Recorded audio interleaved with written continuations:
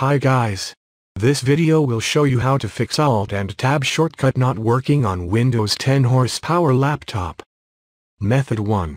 Check your keyboard. Connect another USB keyboard with your PC. Try Alt plus Tab on the new connected keyboard.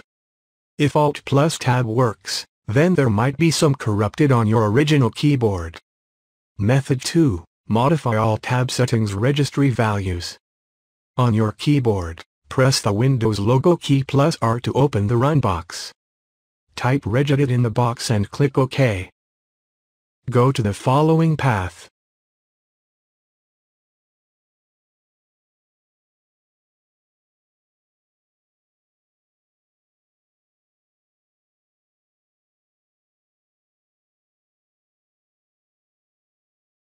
Double-click on AltTabSettings in the Explorer section.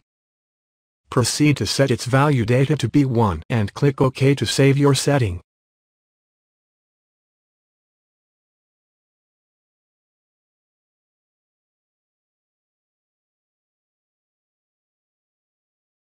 Close the Registry Editor window and try to use Alt-Tab shortcut keys to see if it works. Method 3. Reinstall your keyboard driver. Right-click on Start menu and select Device Manager. Find and expand keyboards. Then right-click on your keyboard driver to choose Uninstall device. Restart your computer to let Windows reinstall the keyboard driver for you. If you find Windows didn't reinstall the driver for you, please download a latest one from your keyboard manufacturer or computer manufacturer.